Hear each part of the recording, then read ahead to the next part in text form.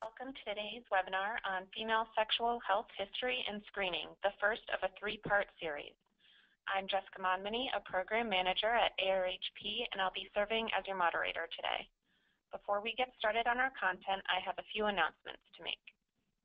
To receive continuing education credit for this activity, you must take the pre- and post-tests. If you have not yet taken the pre-test and you are viewing this webinar live, you will find the pre-test link in your reminder email, and the post-test link will be sent to you after the webinar. If you are viewing this webinar on demand, both the pre- and post-test links can be found below this video. In the webinar dashboard, you should see a chat box that you can use to enter questions throughout the webinar, which our faculty will answer at the end.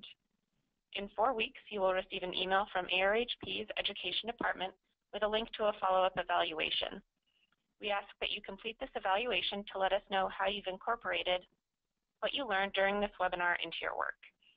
Completing the pre- and post-test, as well as this follow-up evaluation, helps ARHP ensure that we continue to meet your educational needs and interests. Thank you in advance for your time and feedback. ARHP would like to acknowledge that today's webinar was made possible through an independent educational grant from Valiant. On this slide, you'll see the Planning Committee disclosures. As you can see, none of our Planning Committee members or faculty have anything to disclose.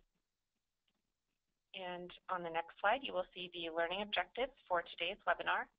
By the end of our hour together, we hope you will be able to describe 3 models of female sexual response, summarize the diagnostic criteria for female sexual dysfunctions, or FSDs, with a focus on hypoactive sexual desire disorder, or HSDD, describe effective approaches for discussing sexual health with patients, and identify screening tools. At this time, I would like to introduce our faculty, Dr. Neris Benfield and Dawn Downing. Neris Benfield is an assistant professor and the director of family planning and the fellowship in family planning. She completed her undergraduate degree at Harvard University and her medical training and family planning fellowship at the University of California, San Francisco, and her master's of public health at the University of California, Berkeley. Dr. Benfield's research interests include the integration of contraceptive counseling, access, and distribution into medical care for high-risk women both domestically and internationally, urogenital fistula in clinical training, and health technologies in low-resource settings. Dawn Downing is a clinical professor at the University of Washington School of Pharmacy in Seattle and endowed chair of the Institute for Innovative Pharmacy Practice. He and his colleagues developed the country's first pharmacist-initiated contraception, emergency contraception, and immunization program. In 2014, Dawn was presented with the 2014 Felicia Stewart Award for Lifetime Achievement by the American Society for Emergency Contraception and the International Consortium for Emergency Contraception for efforts to increase access to emergency contraception. We're thrilled to have both of them with us today, and without further ado, I'll hand it over to Neris. Hi, everyone. Good afternoon. We're going to start by exploring the definition of sexual health and the models that can help us understand the female sexual response. So how is sexual health defined? The World Health Organization defines it as a state of physical, emotional, mental, and social well-being in relation to sexuality, not merely the absence of disease, dysfunction, or infirmity. And in order to achieve that, it's also further defined as requiring a positive and respectful approach to sexuality and sexual relationships, and the possibility of having pleasurable and safe sexual experiences free of coercion, discrimination, and violence.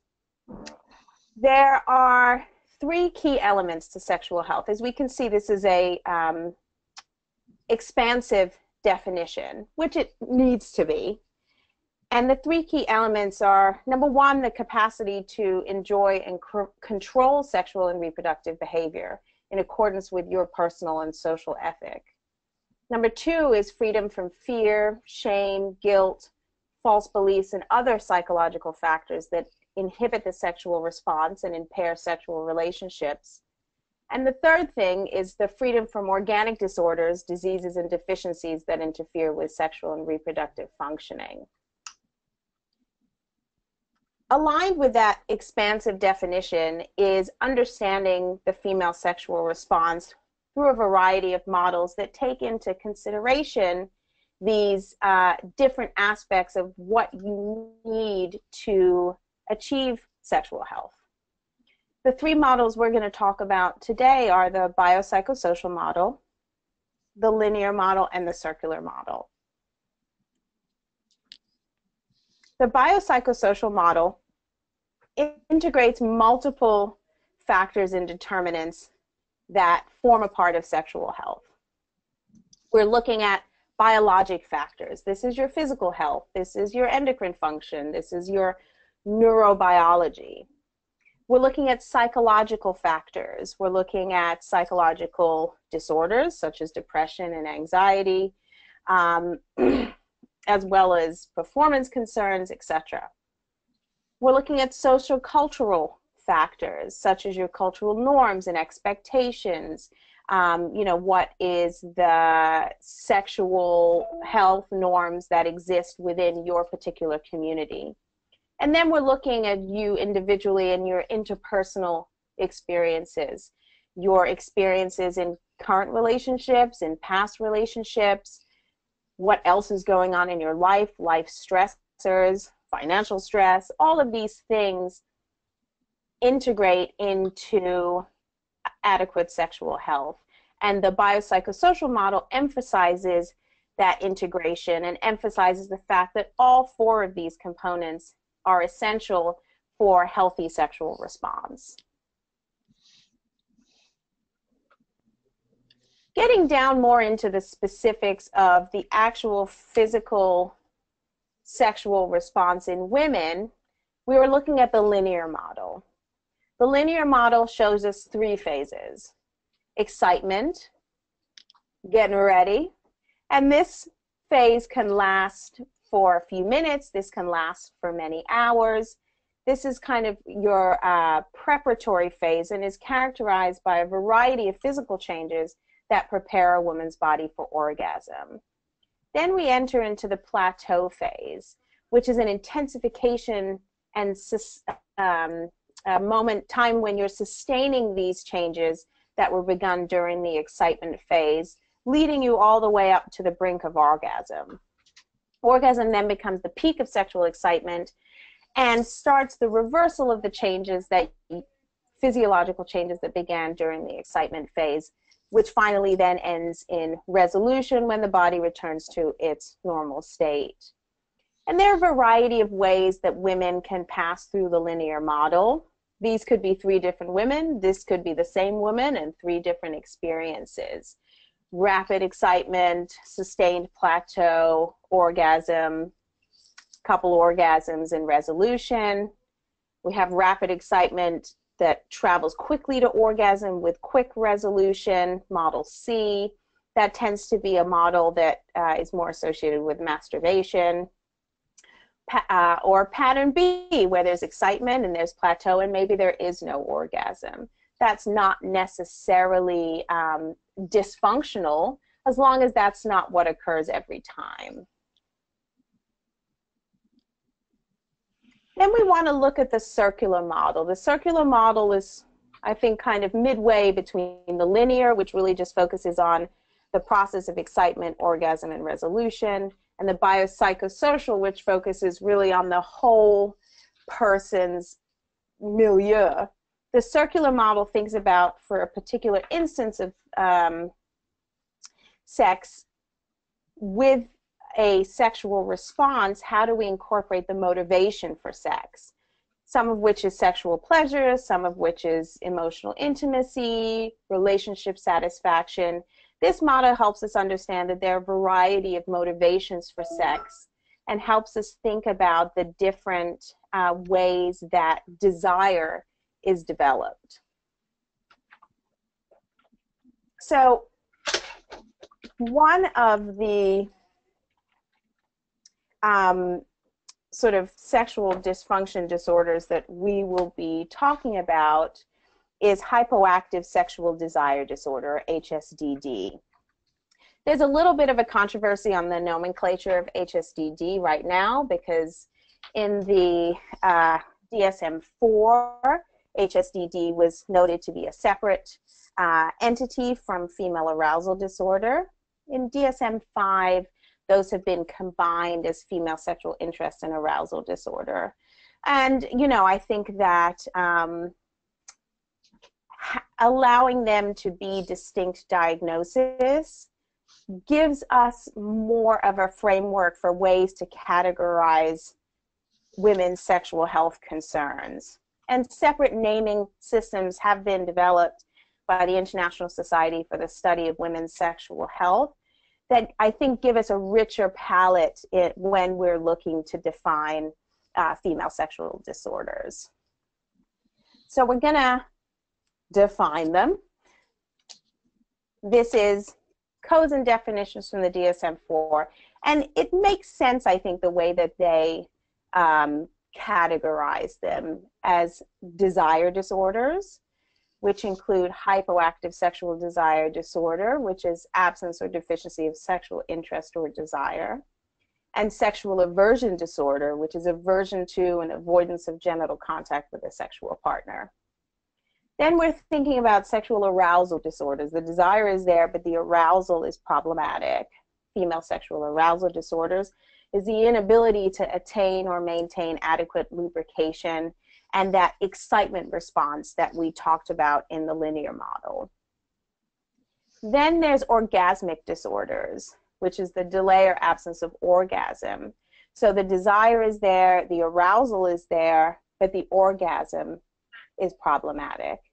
And then finally, we have disorders related to sexual health that are more around pain, which is your classic dyspareunia, pain associated with sexual intercourse. Further, we want to be able to enhance these definitions by understanding what is the time frame that women are experiencing this. Do we categorize this as lifelong? Something that's been present since the onset of sexual functioning? Is this acquired? It was normal before and now it's not.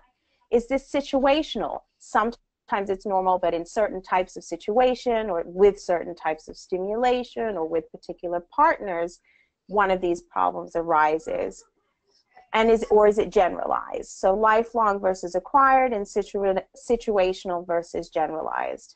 It's also important to make sure that these diagnoses meet the criteria of a true disorder. So this is not a single instance of this occurring, right? We showed in the linear model, excitement and plateau and resolution without orgasm can be a normal sexual experience, as long as it's not persistent. So in order to get the diagnosis of a disorder, we want to make sure that this is something that's persistent or recurrent. We also want to make sure that this is something that is causing personal distress. We also need to make sure that there is not another condition that is clearly accounting for this diagnosis. So if someone has decreased sexual desire, but relates it directly to their active depression, then depression is the primary issue that we want to be addressing. And finally, that it's not due exclusively to the direct physiologic effects of a substance or a medication. And as we talk through going through the sexual history and how to ask patients about sexual dysfunction, we'll be able to parse out some of these characteristics. The International Society for the Study of Women's Sexual Health, this is the way that they lay out their nomenclature. So a little bit different than the DSM-4, but similarly segregating it into desire, arousal, and orgasm. Within sexual desire, we're looking at hyperactive sexual desire disorder, HSDD. And they are giving a little more detail to say lack of motivation for sexual activity or loss of desire for at least 6 months. And this is going to be, when we think of desire, this is going to be sort of spontaneous desire, you know, sexual fantasies, thoughts, or this is going to be desire in response to cues or stimulation. Then they're looking at arousal disorders, and they're categorizing it as female genital arousal disorder versus persistent genital arousal disorder. One is, for at least 6 months, the inability to develop or maintain the adequate genital response. The other one is not only not getting the response, but actually having distressing feelings around being aroused. So that you can see how those are a little bit different. Not getting the response versus maybe being physically excited, but psychologically having significant challenges with that feeling. And then finally, orgasmic disorders, which is female orgasmic disorders or female orgasmic illness syndrome. So female orgasmic disorders, persistent or recurrent distressing compromise of orgasm frequency, intensity, or timing, and or pleasure associated with sexual activity, versus female orgasmic illness syndrome, which is peripheral and or central aversive symptoms that occur before, during, or after orgasm. And the etiology of these can be a little bit different. And you're going to want to get into the details of the orgasmic experience with the patient to figure out how best to define it, and therefore to figure out how best to address it.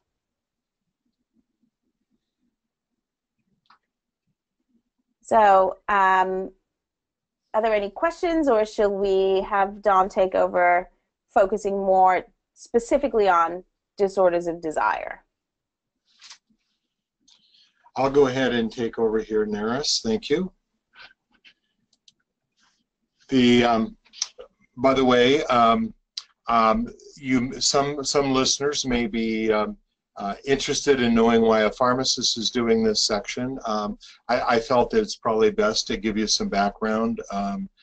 I've worked a lot in tribal healthcare clinics and also in community settings with private counseling rooms for men and women, and I began hearing from a lot of women about many of these disorders in the context of medications. This led me to work with physicians to improve pharmacists' ability to provide a welcoming environment for people to discuss these issues. And here we are today, and it's a pleasure to be here. So first of all is definitions, and Neris has spoken quite well about some of these, but I'm going to review them again. I'll use HSDD, maybe a primary or secondary to another condition. It's maybe lifelong or acquired, generalized or situational.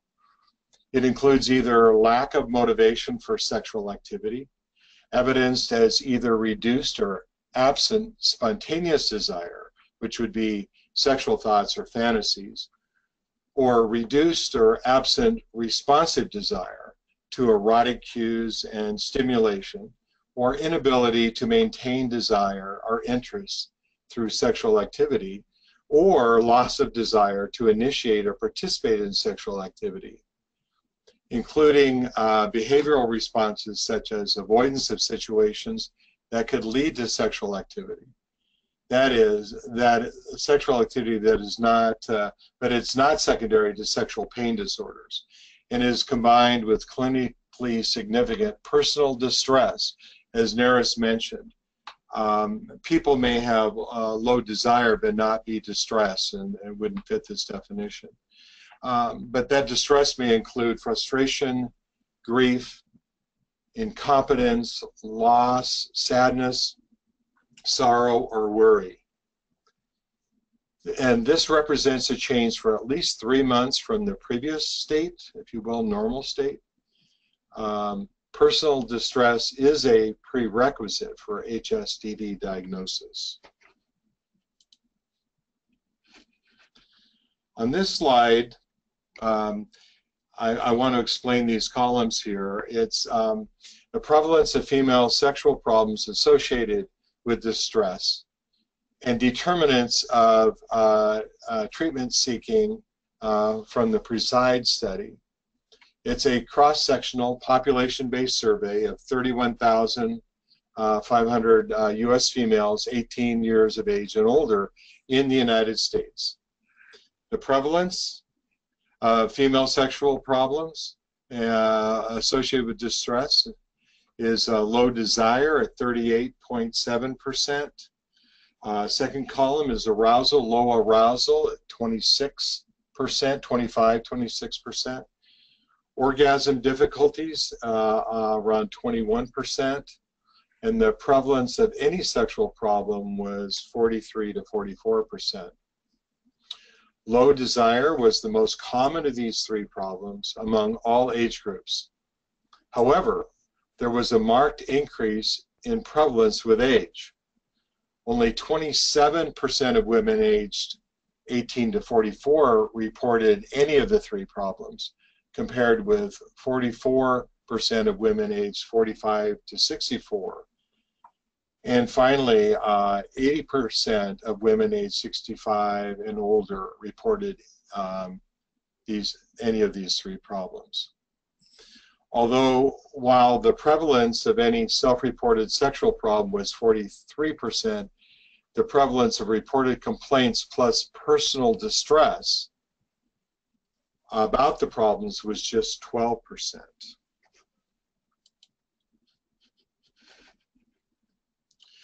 Okay, so low desire associated with adverse outcomes. Those adverse outcomes include lower health-related quality of life, dissatisfaction with sex life, partner or marriage, frustration, hopelessness, anger, poor self-esteem, loss of femininity, and sometimes resulting in divorce and lower social economic status.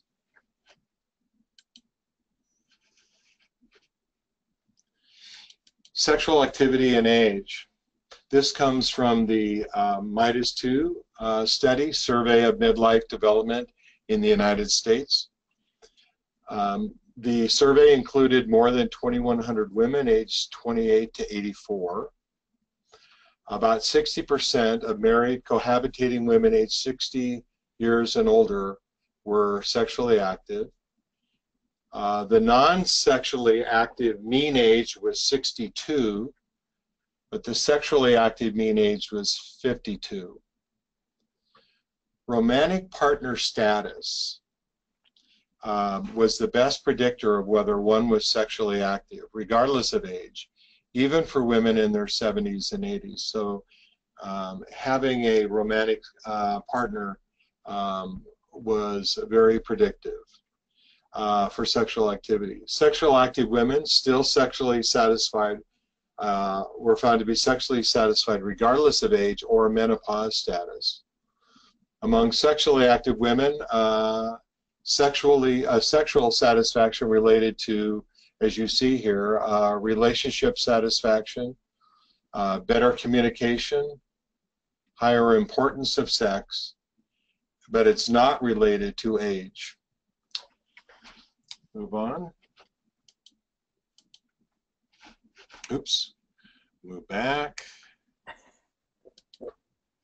Here we go. So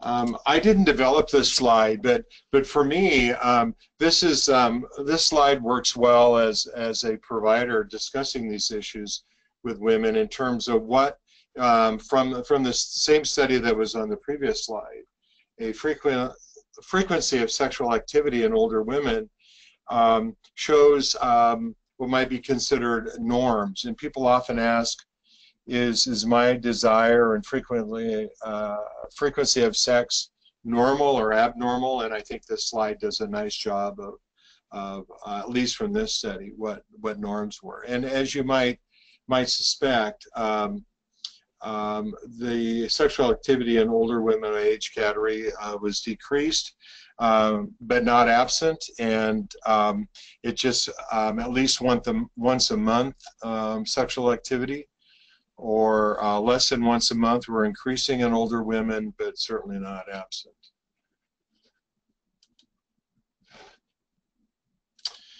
All right, and we touched on this earlier, but there are certainly psychological contributions to this disorder. Mood, behavioral health, depression, irritability, rage, fear, shame, embarrassment, and anxiety, sexual self-confidence, sleep disturbances, decreases in psychological resilience, which could be a topic of its own. Developmental issues, which is often in populations that I've worked with in at-risk populations with low access to healthcare services and often low income. I found a lot of issues of developmental. Lots of examples of it that we dealt with, including trauma. And in some of my groups, it's kind of historical trauma, especially with Native American tribes. Abuse, impact of childhood illness or surgery, divorce, affairs, abandonment, resulting in lack of trust, and certainly body image.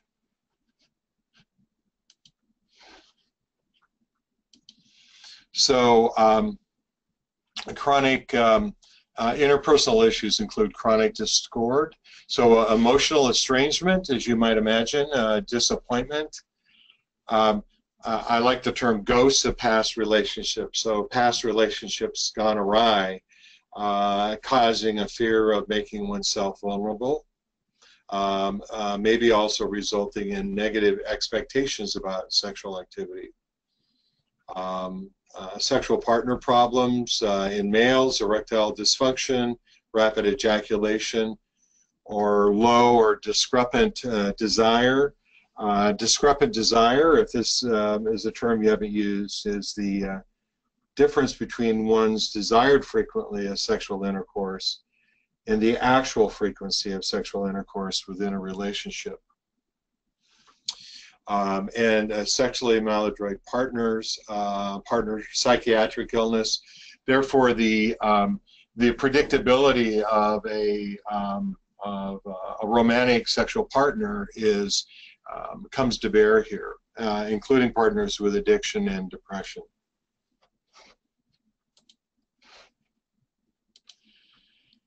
So I know these charts sometimes get confusing and are maybe more useful when you go back and look at them, but certainly chronic medical conditions affecting sexual health is really the reason that drew me into this arena to begin with, as I had many women who were perhaps intimidated to tell their doctor about some of their issues, but when I sat down with them as a pharmacist, I could only guess the reasons why they opened up, other than the fact that we weren't having these conversations at a pharmacy counter. These were in private rooms aside, and if there are pharmacists listening in, I need to tell you, you cannot have these conversations at the counter because it just won't get started. But I ran into a lot of women who are having issues with depression, who then took medications for their depression, and their sexual desire decreased even more. And in fact, that's not uncommon, and we'll show some of those medications. But and I also just wanted to piggyback on what Don was saying, and I think that we're also going to talk about this a lot more when we discuss treatment more thoroughly in subsequent seminars, because sometimes this can be a challenge. Depression as a contributing factor to sexual dysfunction, as well as medications for depression contributing. So really being able to find something that works for the individual patient can take a lot of finesse and skill. Yeah, thank you. That's right. We're not going to spend a lot of time here. These are mostly self-explanatory, and we've discussed in our dialogue. But I have to tell you that we working in a medical clinic where many of our providers switch women to new SSRI antidepressants, which early on did not list decreased sexual desire as a side effect, and so they were switched for that reason. If you'll notice that all of them include those now, and those were primarily the women that I saw that were switched because of low sexual desire to these drugs, who found they had increased difficulties. So just briefly, because we'll talk about these more in further webinars, medical conditions that affect sexual health, certainly endocrine disorders, diabetes, thyroid conditions, neurological disorders, cardiovascular disease, especially what I see is often undiagnosed hypertension or type 2 diabetes or dyslipidemias that may be chronic but undiagnosed and therefore untreated, and psychiatric conditions that as we have mentioned previously. And again, just a brief note here of many of the medications that could cause sexual side effects. For those who are not specialists in this field, under hormones, you see GnRH agonists. So these are gonadotropin releasing hormone agonists, and could be antagonists also. So, but we'll get into these later. All right. So screening and evaluation of. I think it's back to me, Don. Hand over to you. Yes, yeah. Thank you. All right. Sounds good. So, you know, I am an obstetrician gynecologist. A lot of my practice is talking to women about reproductive health, about contraception, and even I find it sometimes difficult to do an appropriate screening for sexual dysfunction. And yet we saw from the study that Don showed us that these issues are prevalent, right? And they affect women across the age spectrum. So it's very important that we ask, because if you don't ask, you don't know. And of course, with something this private and this intimate, oftentimes patients will have difficulty bringing it up themselves. So the number one thing is to open the conversation for them. And we're going to take you through some ways to do that. The first thing you want to do is you want to normalize conversations about sexual health. This is the door opening question. So you're going to start with questions that are going to allow women to feel as though this is something that they can address, because this is a normal part of a normal challenge that many women have. So something like, many women with diabetes have sexual problems. How about you? Many women after menopause can have sexual problems. Many women on these medications can feel that it affects their sexual health. What's your situation? Opening the door is the first step. Then you want to, if they say, oh no, no problems, great, you've screened them, wonderful. If then they say, yes, I am actually having issues, then we want to drill down into what are the specifics of those issues. So we want to think about what effect it's having on their life. So I like to say, are you having issues, number one, and then how is it affecting your life or your relationship? Because that's going to help us in those second criteria for actually diagnosing a disorder, which is that it has to cause personal distress.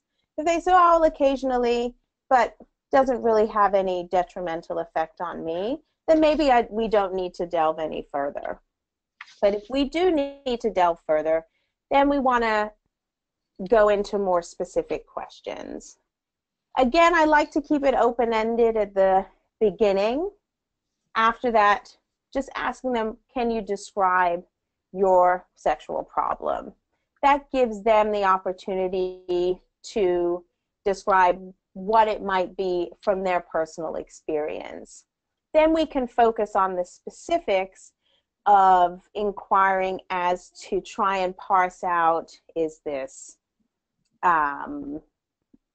with desire? Is it arousal based? Is it orgasm based?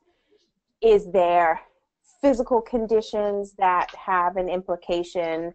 Dyspareunia, lubrication, dryness, specifically focusing on orgasm itself, so we can look at the orgasmic disorders. And then if that question of tell me what about your sexual problems seems like that's not getting at it, tell me about your typical sexual experience is another nice open-ended entry to get them to define, self-define what their issues is. Again, giving you some like nuts and bolts, here's what to say. We talked about the open-ended question to begin with, normalizing the problem, universalizing the screening. So I would say, it's part of my routine to ask about sexual health as part of the Well Woman visit. Tell me about any sexual concern, problem, issue you may be having, or normal, it's common among women with diabetes to have sexual problems, etc. That second screening question, is it affecting your life? How do you think this may be affecting your relationship or your life in general? Then asking them to describe your sexual problem or describe your typical sexual experience. And then what distresses them most about that sexual problem.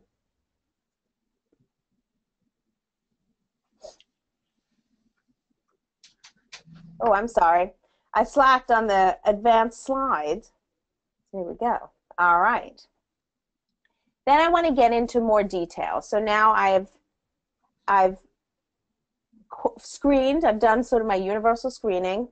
I've elicited if it is potentially a true disorder or if it's something that really is not having a significant impact on their life. Now I've gotten more details about the specifics of it and more details about the most distressing aspect of it. Now we want to think about what are some of those other factors that are playing into this disorder. What have you tried to manage the problem so far? It's going to give me an idea of what things they've tried, what things we can talk about. Are there any medical conditions that are affecting your quality of life or your sexual health? That's going to give us an idea of what sort of investigations we might need or want to do. And I like the what would a successful resolution of your sexual problems look like? Because every woman's sexual goals can be different and every woman's idea of what is a healthy sexual experience can be different. So I don't want to impose what I think they should be having on them. Asking them what a resolution of this problem looks like allows you then to tailor your focus to what their particular goals are. And we're again thinking of that large model of all the things that play into sexual health. What have you talked to your partner about is going to be very important to know where to start. Most of these are open-ended questions, but you may also want to consider asking some specific closed-ended questions that need to give you a direct answer, like, do you have pain with intercourse? If you do, at what point does this pain happen? Where does it happen? And if you are asking these open-ended questions and you're getting kind of a vague response, you have to drill down further, right? Tell me more. What do you mean by that? Encouraging them to talk in more detail. If people are using euphemistic terms, don't be afraid to ask for clarification of those terms. Getting more detail is going to be very important for you to know how to address the issue.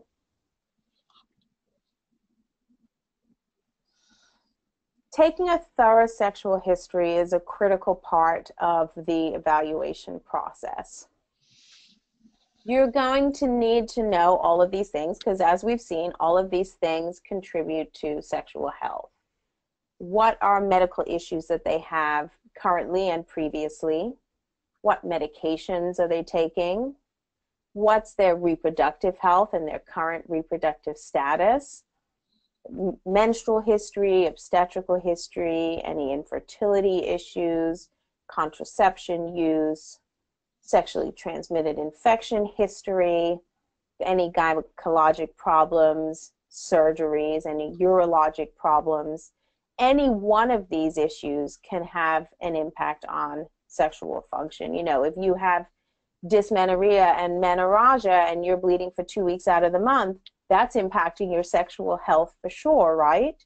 If you are engaged in an infertility workup and you're getting this psychological focus on sex as a means to fertility, that can impact your sexual health. If you've had previous urogenital surgery and you're having any discomforts, that can impact your sexual health. So it's very important to take a close reproductive and gynecologic history. General surgical history as well, right? I mean, thinking even of things as though I had a hip replaced, my ability for positioning is challenged, and how does that affect my sexual health?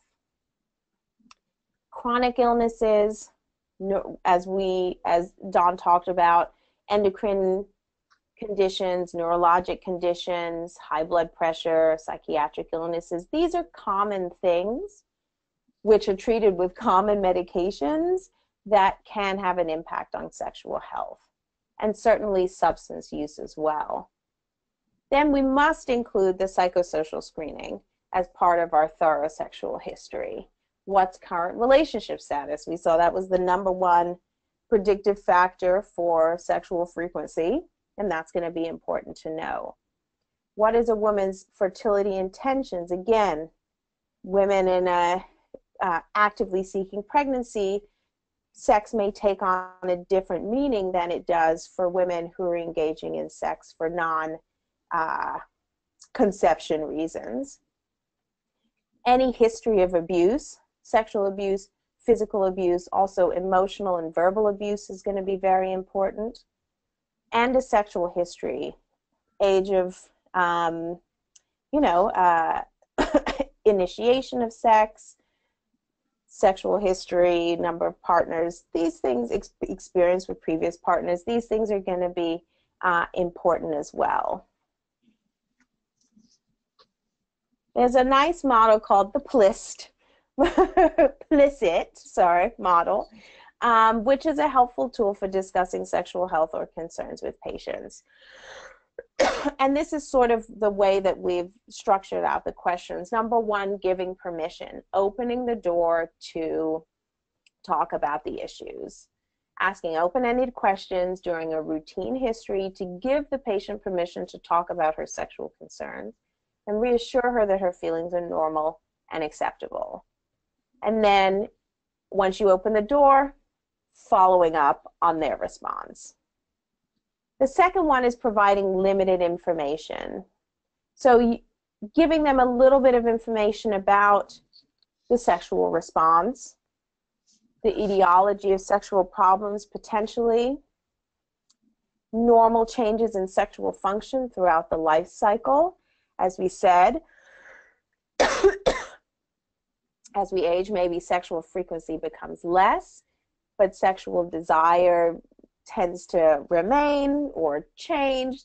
All of these things can happen.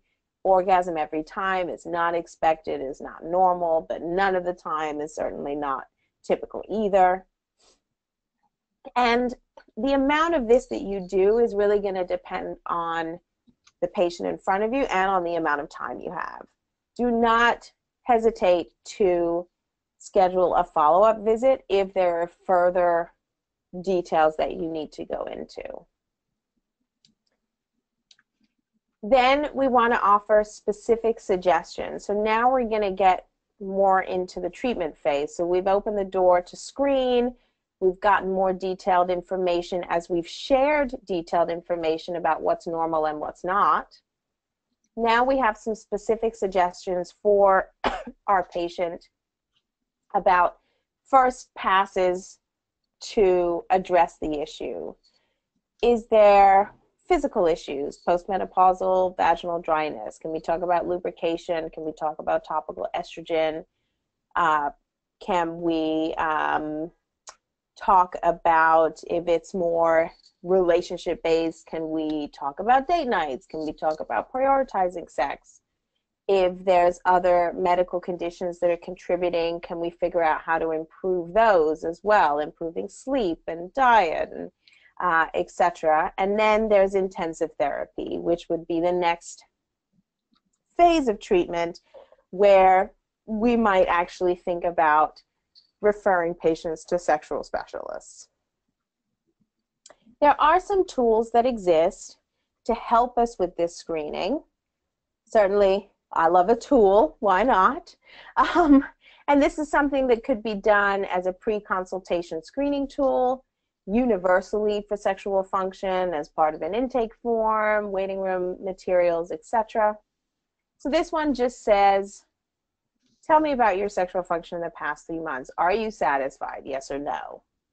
If no, then we get a little more information about what the issue is, and you can choose one or you can choose many. And what's the most bothersome issue? What's the thing that really is the problem that we need to address first and foremost? And then do you want to talk with your doctor about it? Specifically around sexual desire, this is a screening tool called the Decreased Sexual Desire Screener, which was developed by the International Society for the Study of Women's Sexual Health, and focuses down on really sexual desire disorders. What was it like before? What is it now? Does it bother you? What do you feel might be contributing to this change and decrease in desire? And then it gives you a little scoring system to understand, does this qualify as a diagnosis of HSDD? And this screening tool has been validated. So that's a nice way to get a clear approach to the diagnosis of HSDD.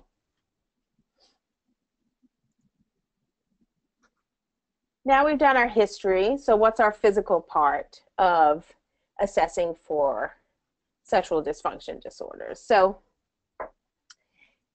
history may suggest that this is not physical, everything was normal, there has been a history of trauma, and now it's a psychological challenge around sexual health. Maybe we don't need an exam. But if history suggests an exam is needed, then these are the steps you definitely want to go through. Number one is an inspection of the external genitalia. We're looking at the skin color and texture. We're looking at the thickness. We're looking at the vaginal pH, because these things can contribute to vaginal dryness, discomfort. Also, they can give as a sign of the vascularization of the genitalia, which is an important part of the excitement and arousal physiological changes. If there's reporting of dyspareunia or pain with any part of intercourse, we can do pain mapping, which is something that you would do for, vestibulitis, etc. Just taking a cotton swab and tapping it over the portions of the vulva, the vaginal vestibule, the hymenal ring, and the other areas of the external genitalia that may be the source of tenderness. An internal exam is also going to help you evaluate for tenderness. Oftentimes this is in patients who report pain with deep penetration. Perhaps there's an adnexal mass there. 3 months ago everything was fine, and now for the last 3 months I've been having this sort of left-sided pain with intercourse. What's going on? We want to assess what's going on first with a pelvic exam, and then a speculum exam can help give us a little more detail about the health of the vaginal mucosa. Postmenopausal vaginal dryness is extremely common and is very treatable, and that's often one of the things that, when addressed, can really have a significant impact on patients' sexual health. So you want to investigate all of these areas on your physical exam. Then there's laboratory studies that can be done, again, if the history suggests it. If there are other associated symptoms that women are having that you might think, oh, perhaps there's a thyroid issue here. Prolactin level is another thing that we know can affect the cycle of ovulation, and the hormonal cycle is one of the things that drives sexual desire. If you are going to consider testosterone therapy, and again, we'll get to this in future webinars in much more detail, you'd want to look at a testosterone level and a SHBG level as well. And I think just to talk a little bit more about sort of the hormonal cycle and sexual desire. So when we look at some of the hormones for, certainly some of the contraceptive hormones, and women on hormonal contraception, we see that there are differences in sexual frequency. There can be differences in sexual desire. There's nothing that's universally consistent, but each woman can be affected in many different ways. We know that the hormonal milieu around the time of ovulation increases our sexual desire in that time period, because, you know, the body knows what it's doing. And suppressing that through contraceptive hormones, through GnRH agonists, etc., can flatten that response a little bit. But as we saw from the model, sexual health is multifactorial, and in fact, sometimes with women on contraception, we see that their sexual health or sexual satisfaction scores improve because they feel more free when having sex. So I think it's very important to do this thorough of an evaluation, as well as eliciting the distress levels of your particular patient, to be able to focus an appropriate treatment plan. For HSDD in particular, the three mainstays of treatment are going to be psychotherapy, sexual therapy, and pharmacologic therapy. And again, we'll talk about these in the next webinar in much more detail.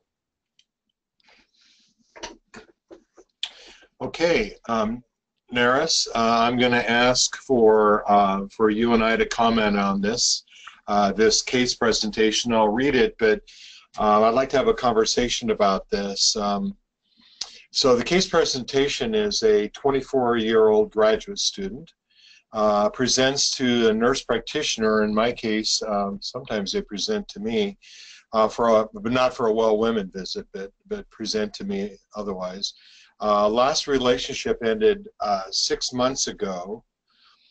In a pre-visit screening questionnaire, I think they used the one that you spoke about earlier, Neris, she reports frustration and sadness that her interest in sex is negligible.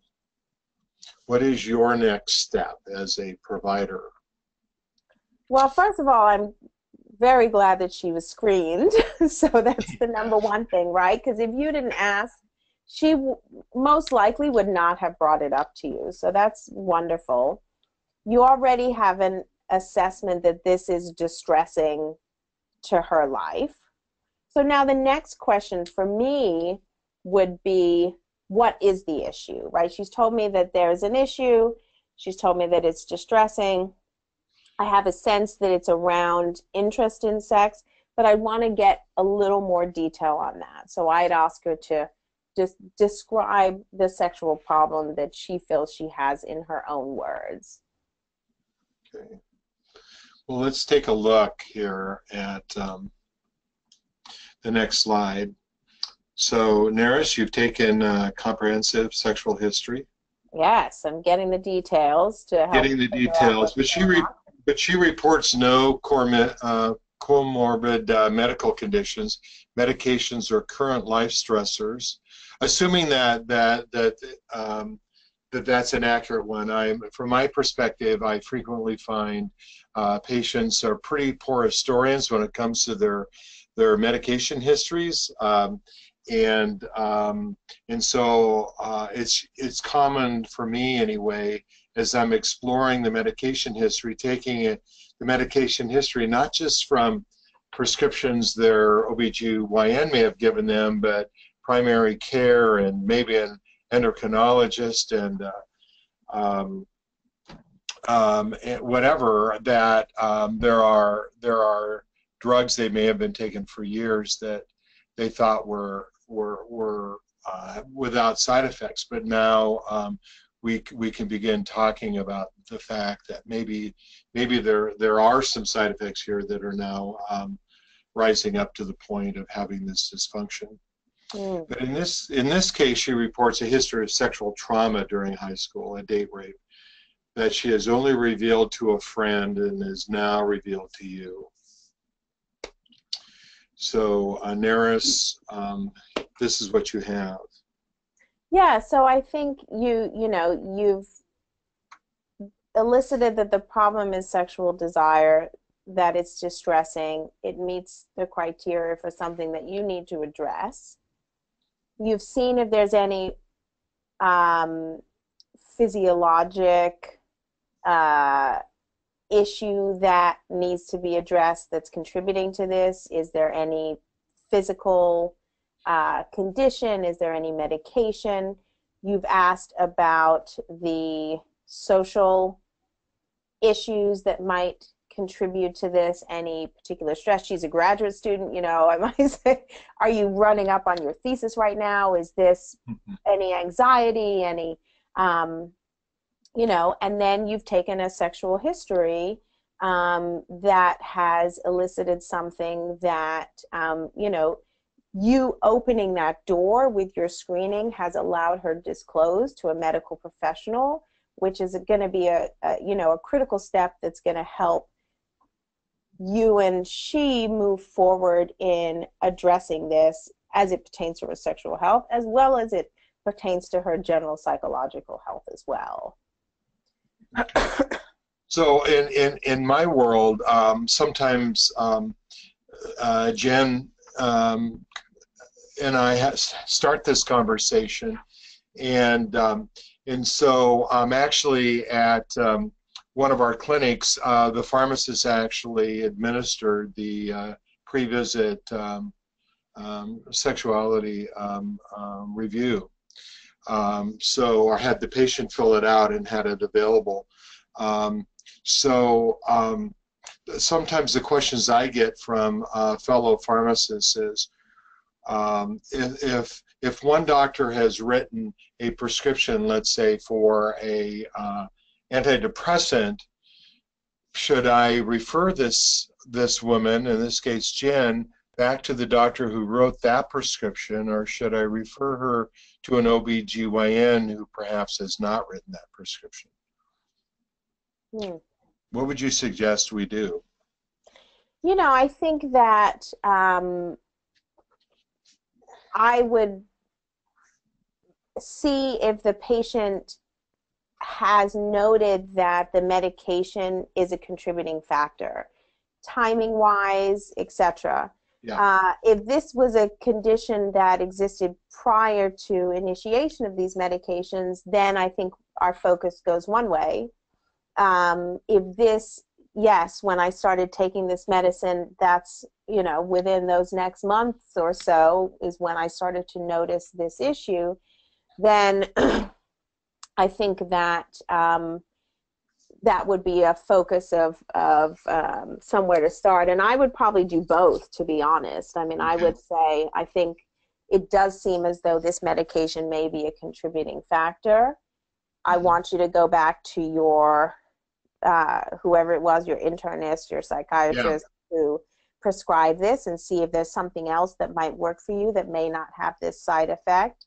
At the same time, I'm going to have you see a, reproductive health professional so that they can look and see if there's any other, etiologies, or so that you can start down a road of, sexual health therapy or whatever it might be that is going to resolve this issue. Yeah, thank you. I often take a clue. I mean, I always take a clue from the woman about who she would rather see. She may have and if she doesn't have a reproductive health professional that she's seeing, then I always keep handy a list of local reproductive health professionals who are taking new patients who I think would be a good match with the given patient. So that's something certainly that pharmacists and others can do to make sure we match up her wishes with the best, at least in my opinion, the best providers available to her in our community. That sounds good. All right, I think we're coming to the end. We are. So I think we have one more slide. Don, I think you still have the... Yeah, it's there we go. So have you do the summary, Neris? Sure. So, what we talked about, the different models of the female sexual response, biopsychosocial, linear, and circular, to give you a framework to think about sexual dysfunction disorders. We also gave you the female sexual dysfunction definitions around desire disorders, arousal disorders, orgasmic disorders, and pain disorders. And we focused a little bit down on specifically hyperactive sexual desire disorder, which is decreased desire as well as personal distress about decreased desire. Do we have time for one question?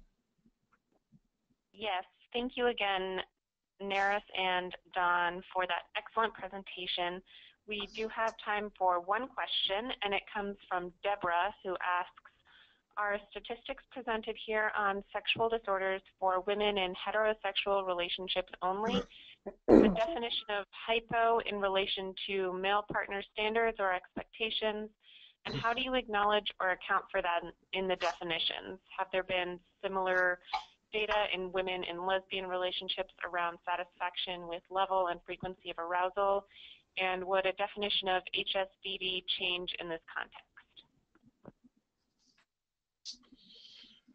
I think those are all incredibly important comments. And as I was reading through these, I had the same questions. I'm not sure. Are we addressing these in number 2 or 3?